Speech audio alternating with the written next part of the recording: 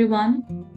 Today we are learning about GEO database. It stands for Gene Expression Omnibus. This database falls into the category of databases who analyze the functional genomics data. So this database specifically contains microarray data, and it is a repository which is freely available and anyone can use it. And this repository has both clinical as well as preclinical data. So if you want to reach here, you have to remember its URL, which is ncbi.nlm.nih.gov/GEO. And otherwise, if you cannot remember this, you just have to go to Google, write GEO database, and that's it. You will reach here. So I understand that you are here for the very first time, so you do not know any accession number. So let us start with keywords. So today I'm going to teach you how to use a GEO database. So let me write diabetes.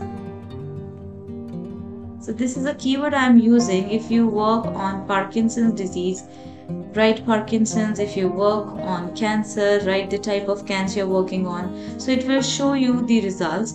Remember, it is a keyword. So wherever the diabetes word is written in any of the study, all the studies will appear here. So I'm clicking the number and see I have received results here. So let's say I'm only interested in Homo sapiens, and Homo sapiens have 23,293 entries for diabetes. So once I clicked it, so now I'm looking at the data exclusively for Homo sapiens. You can see it here. So now GEO database has an inbuilt software whose name is GEO2R. So today I'm going to give you a little glimpse of how we can use it in case we are working on some paper. So first of all, we have to find out a study which we like, and second, since we are going to work on the GEO2R software, so we need to find which study is giving us that option. For example, look at the study number 1. It runs on SRA run selector. So we are not doing it today. We are interested in GEO2R. So wherever you will see this line, analyze with GEO2R, so this is the place wherein you can come and work. So for today's work, let us go with this study. So what I'm going to do is I'm going to click on the study and I'll open the study in another tab. So what you should do is you should come to the entry and read about it. This is called as an accession number. An accession number is a unique identifier which is given to an entry in a database, and this accession number helps you reach to this entry directly. So next time if I will come back to this database and I want to come back to this entry again, I do not have to write the keyword diabetes again and again. I just keep the accession number handy and I can come here. So let's start. The status is that this entry was public on July 6, 2021, which is very recent, and the study is done on Homo sapiens, and the title of the study is Effects of Oral Glucose Load on Gene Expression of Peripheral Blood Mononuclear Cells in Asian Indian Men, which looks like a very good study. So if you want to study about the summary and the objectives of the study, you can come here and see it. If you want to know the overall design of the microarray test, you can come and read it here. You can read the names of the contributors. Also, you will find the ID of the person who is involved in this study, probably the one who has conceptualized this study. So if you have any queries regarding this particular study, you can email them. and now scroll down and you will see a button which says analyze with GEO2R. So let me tell you what R stands for. R here stands for a language called as RN bioconductor. This language is used for solving various type of problems in bioinformatics, and one of them is microarray data analysis. So language R can be used for for analyzing the microarray data. So this inbuilt software is anyway using the R coding. So I'm going to click it and I'll reach here. So now see, this data is here and it is very well categorized. If I want to see the glucose metabolism status, you can see that few people are normal, few are pre-diabetic. So here we are going to study about the differences between the normal and the pre-diabetic people. If you want to, do some other type of categorizations, you can come here, click the source name, and it is also telling you pre-diabetic fasting sample, and this is pre-diabetic 2-hour post-oral glucose load sample. So what I'm trying to tell you here is that please do not go by only one category. Please see both the categories, otherwise you'll end up doing your study entirely wrong. So as you can see, this population and this population both are pre-diabetic, but one is fasting and another another population's blood sample was taken after 2 hours when they were given the oral glucose. So if you will compare both these two samples, the results are going to be different even in the pre-diabetic population, and similarly goes for the people, those who are normal and healthy. So if you will compare the one who is healthy and fasting to somebody who is healthy but was given oral glucose dose, and then the blood sample was taken post 2 hours, so then the expression of the genes will be different. Everybody knows that it is going to be different. So please choose your populations very carefully. For example, I can do multiple analysis here. For example, I can compare the pre-diabetic fasting with pre-diabetic normal fasting population, and the result which I'm going to get then is going to be different. And if I will compare these two, the pre-diabetic fasting and pre-diabetic 2 hours post oral glucose load, so this is going to be different. So before you do this experiment, please make sure what you want to do. Make your fundas very clear about what you want in this experiment. So let me show you what you can do here. Is you can make you first of all have to make groups, because it is a statistical analysis and a population has to be compared with another population. So we have to first of all make the population. So let us create it. So first I'm going to write is healthy fasting, and now I'm making pre-diabetic fasting.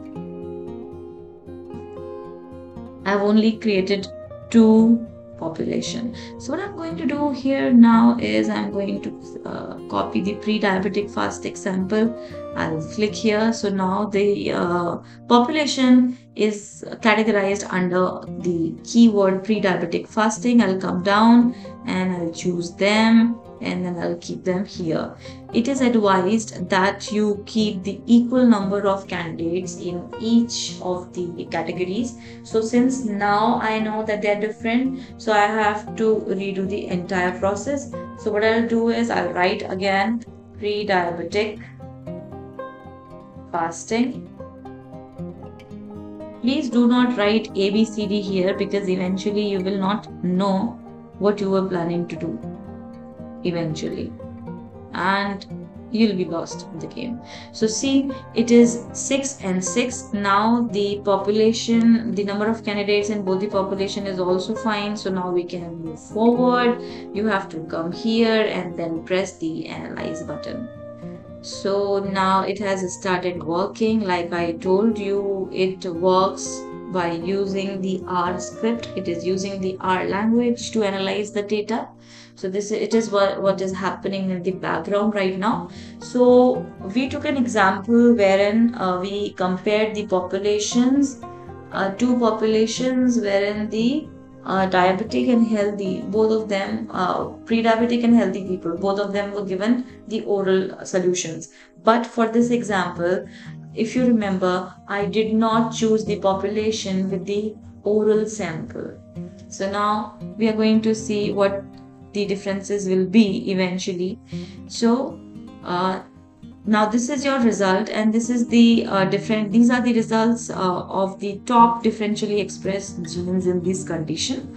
So if I will click any one of them, let's say this one, SPC25.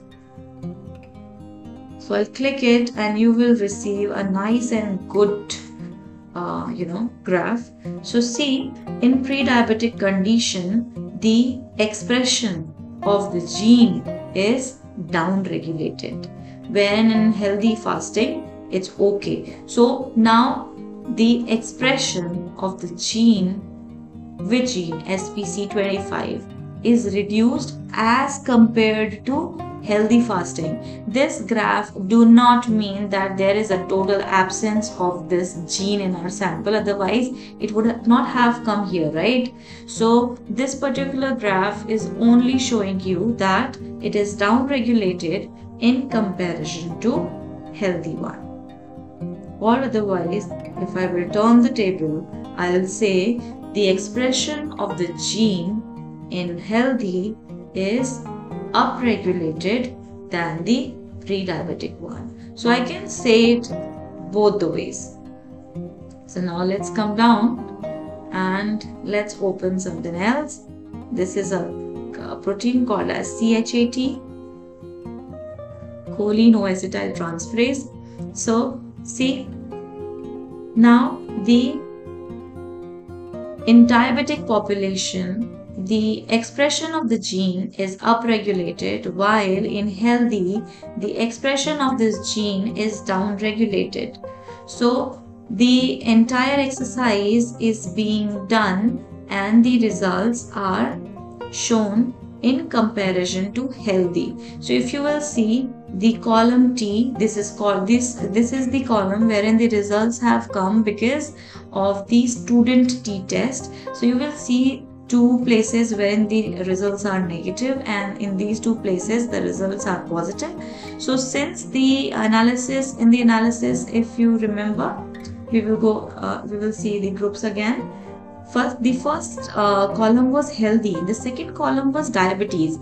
So now the comparison is done between these, but the comparison is done by looking at the healthy one. So when I say negative 4.85 here on my screen, it means it's down regulated in healthy and up regulated in pre-diabetic. If it says positive 4.4, then it means it's up regulated in healthy and down regulated in pre-diabetic. So if this sample had been above and this category had been down, so all the negatives will be positive and positives will be negative.